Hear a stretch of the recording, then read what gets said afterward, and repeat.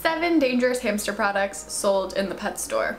Unfortunately, we live in a world where not everything stocked on the shelves is safe for us or our pets. Big corporations have one thing in mind, and that is profit, so it's important for us to properly educate ourselves on dangerous products so that we can avoid them and not harm us or our pets. Hamster cars and hamster balls.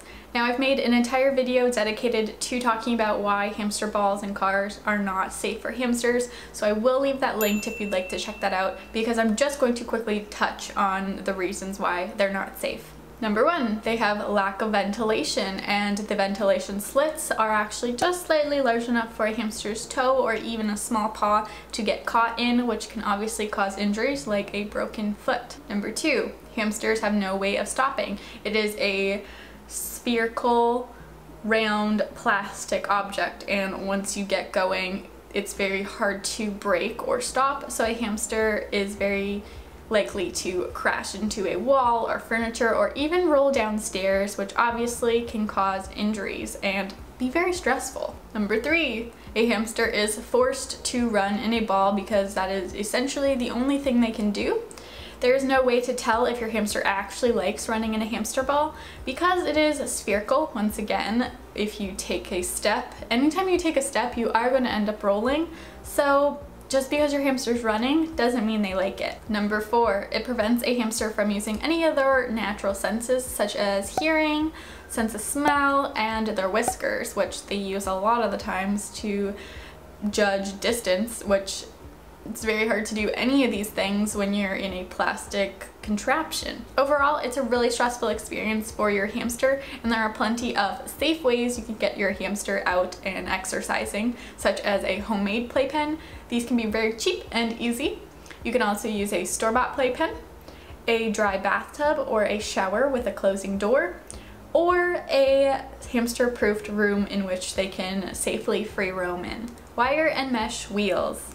Wire and mesh wheels are very dangerous for a hamster because they have such small paws and limbs. It's very easy for them to get caught in the mesh or the wire. Also, think about if you were to try to run on a wire-runged wheel. How difficult would that be to start going really fast and then accidentally slip and fall into one of the rungs? Not only would you probably get caught and go around a couple of times, you may end up twisting your leg or something like that.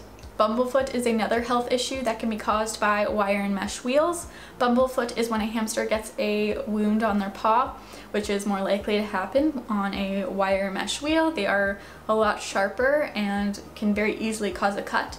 And this cut then proceeds to get infected, which causes a disgusting bubbling on the foot. And it's obviously very painful for your hamster because they have to walk on their foot. Many wire and mesh wheels also have a bar that goes across, and I firsthand have seen a hamster get its leg stuck in this bar and its back leg almost nearly got ripped off. So instead, opt for a safe, large, solid running surface, such as a Wodent wheel or a Silent Runner wheel. Both of these wheels are my all-time favorites, and they come in a variety of sizes, and they are very safe. Wet tail drops. These are drops to cure said wet tail. But what actually is wet tail? So on the back of the bottle, they claim that wet tail is a stress-induced disease. While this is partly true, and that stress does cause an animal to have a lowered immune system, therefore making it easier for bacteria and other things to harm them, wet tail isn't just caused by stress.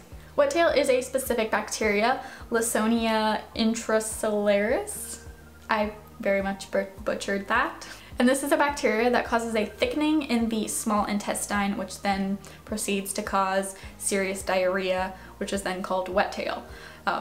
Because when a hamster has pretty bad diarrhea, essentially their whole bottom becomes wet, including their tails, so that is why it's called wet tail. This bacteria is transmitted when a hamster ingests food or water that's been contaminated by the bacteria through poop. So if your hamster has been living at home for years, it's very unlikely for your hamster to have true wet tail because there's actually no way for them to come across this bacteria if they're living in your home, unless you've recently just brought home a new hamster. So your hamster is more likely to have just regular normal diarrhea or a bacteria that has very similar symptoms to true wet tail. So yes, a hamster who is stressed is more unlikely to be able to fight off these bacteria because their immune system is lowered. So the wet tail drops are actually more likely to cure regular diarrhea than they are to cure true wet tail.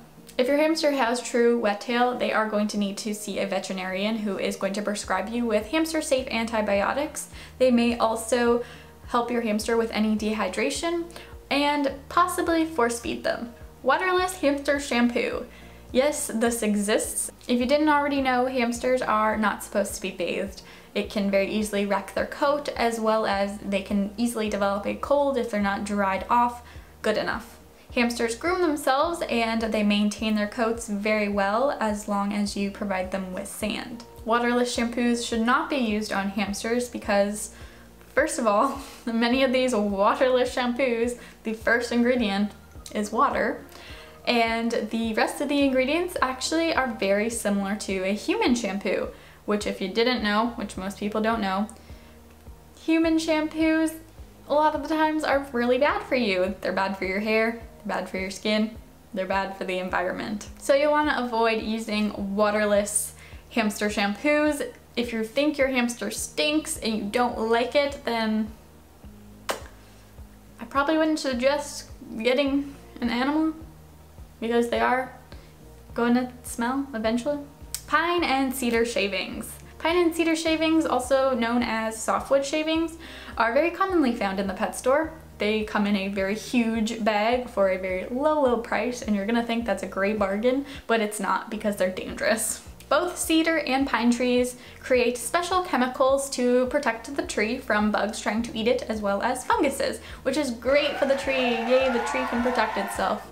But it's not great for your animal who's going to have to live on it. Cedar produces glycolic acid, which is known to kill body cells, which if you didn't know, all the cells in your body are super important and you don't want them being killed off. Another thing is that it is an inhalation hazard to woodworkers. These are people who work around it, so that means they're only working around it for a certain amount of time, but it's still an inhalation hazard.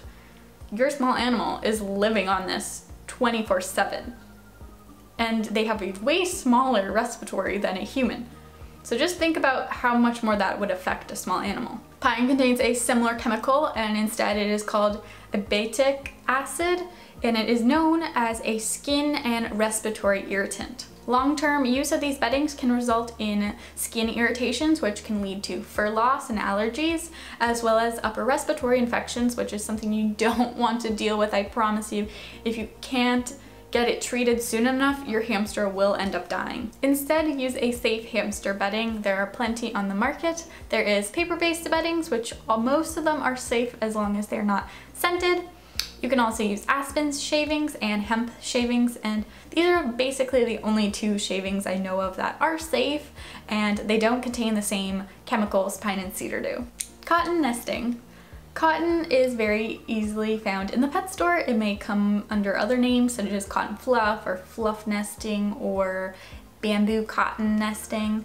And it makes it seem like a good idea because it looks super soft and warm and your hamster's gonna have a good night's sleep. But unfortunately, it's unsafe. Cotton fluff has long stranded fibers which make it very easy for it to get wrapped around limbs, fingers, nails, even teeth when your hamster is pouching it. Now because it's long-stranded, this also makes it very hard for an animal to rip it apart or break it apart. So if it gets wrapped around a limb, a hamster may struggle to remove it, and if they can't remove it and you don't notice in time, they can end up with circulation loss, and if it prolongs long enough, your hamster can lose a limb. Or some animals, if they realize their limb is going numb, they will chew it off. Something you don't want your pet to go through. Cotton fluff is an unnecessary expense when there are way safer options out there that are cheaper, such as toilet paper. This is a digestible and shreddable and rippable material that most people have at home, so it is pretty cost friendly. And lastly, hamster leashes. Hamsters are animals that should never be put on a leash. They should not be walked like a dog. They are very small and fragile animals. In order to actually put a harness or leash on your hamster, you would have to put it on pretty tightly because they are pretty fluffy, and so in order for them to not squeeze out, you're gonna have to put it pretty tight on them, which not only is going to be uncomfortable for a hamster because most hamsters don't want to feel squeezed, they also can very easily hurt themselves. If they get pulled by the leash, it can injure them, or if they suddenly dart and they lose slack of the leash, they can also be pulled back and it can also hurt themselves. Another thing is, if you don't put the leash on or harness on tight enough, your hamster can obviously easily slip out, which then leaves you with a escaped, lost hamster. And some people like to take their hamster outside on leashes, which just makes it even worse because then you're definitely not going to get your hamster back. Once again, there are plenty of safe options to be able to take your hamster out and exercise without it being dangerous.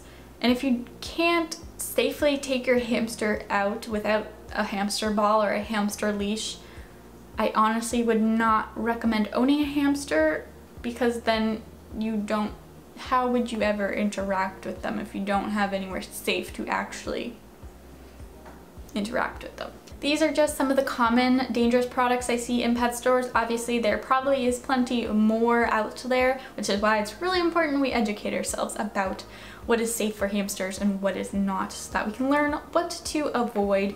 And we can also save ourselves money if we know what to avoid, because then you're not spending it on junk products. You can spend it on something good that won't hurt your hamster.